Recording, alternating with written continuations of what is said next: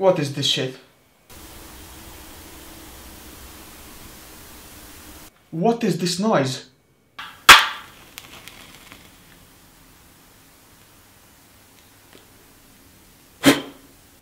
Oh my god.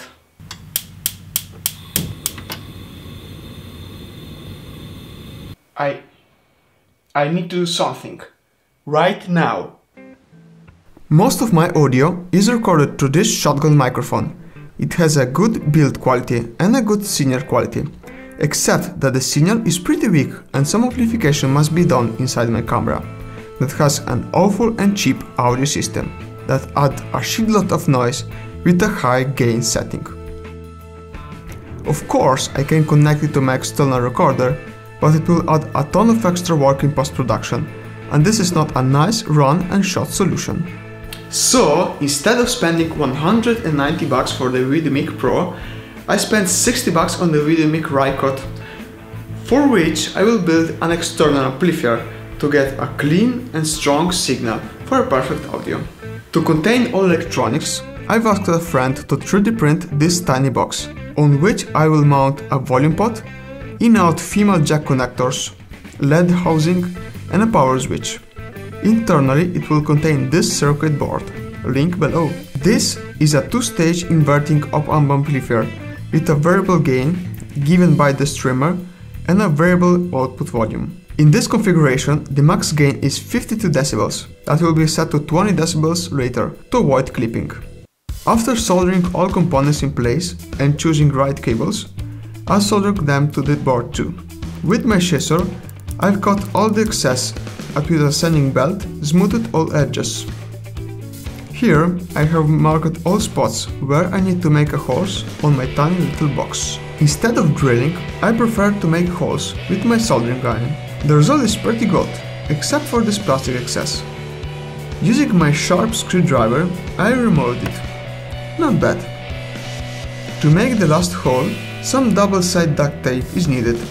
I have joined the microphone battery cover with a tiny box temporarily, to make a perfectly aligned hole, through which I will pass the power cables.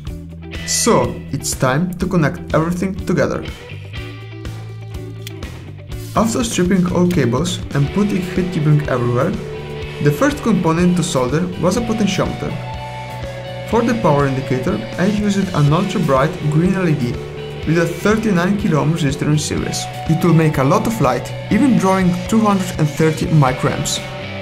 This slider switch has two independent switches inside. One will be used to cut off power to the amplifier. The second one will act as a signal bypass, when no amplification is needed. This was my Christmas present. To fix everything in place, I've used a good amount of hot glue. I hope that I won't need to open the thing in the future. Looks pretty amazing. Now I need to connect the amplifier to the microphone.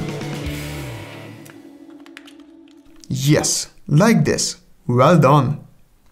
The idea is to turn everything with just one switch and share the same battery. After disassembling everything, I found out that this pin on the switch gives the power when it is turned on. So, the amplifier power cable will be soldered there. Some hot glue for protection and a clip to hold the negative wire in place. This wire is connected directly to the battery. Looks good. After assembling everything back, I have scratched all surfaces on which I will apply some glue. With the help of a clamp, I will keep them together until all glue dries out. 24 hours later, I stripped all power cables, soldered and covered with heat tubing, put the battery inside, put the knob on the potentiometer, and we are ready to go. Nah, not so fast. First, I need to regulate the gain of the system. To do this, I need to bypass the microphone. After connecting this wire to the negative terminal, putting the battery back, turning on my PC, connecting all cables and giving ground reference to this wire connected to the negative battery terminal, we are ready to go. What is this shit? At the minimum volume, at the max gain, the signal is completely clipped. By bypassing the amplifier, you'll see the input signal feeding directly back into my PC.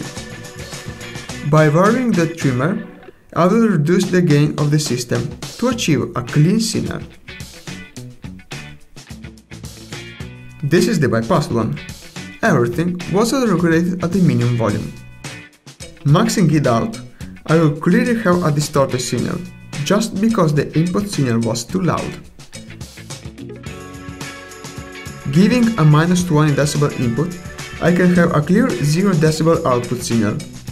So, instead of complete silence from my microphone, now, at least, I will hear something, without noise, because no gain amplification from my camera is needed. So this is the final result.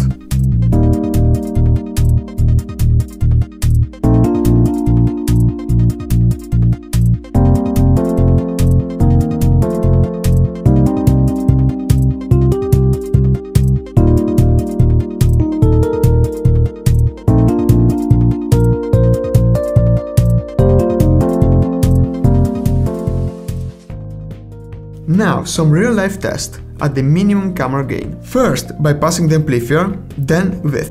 No sound editing was made.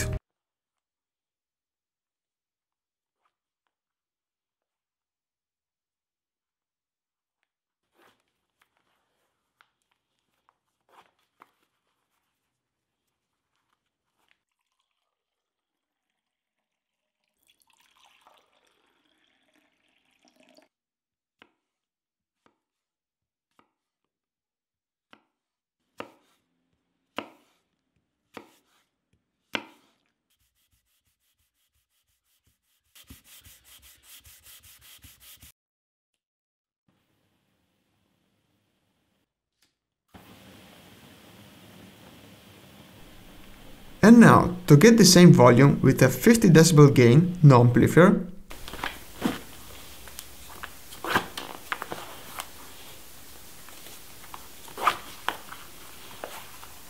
(30 dB gain with amplifier),